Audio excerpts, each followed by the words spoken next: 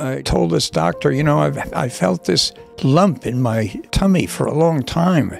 And they discovered this cancer that can't really be treated. I know some people want to live, you know, in 90s into 100. That is not my goal. God very much spoke to me when I was in hospital that I've done my part and He wants me home. What a joy to know we're ready. We're ready. What advice would you give to people who are listening to this?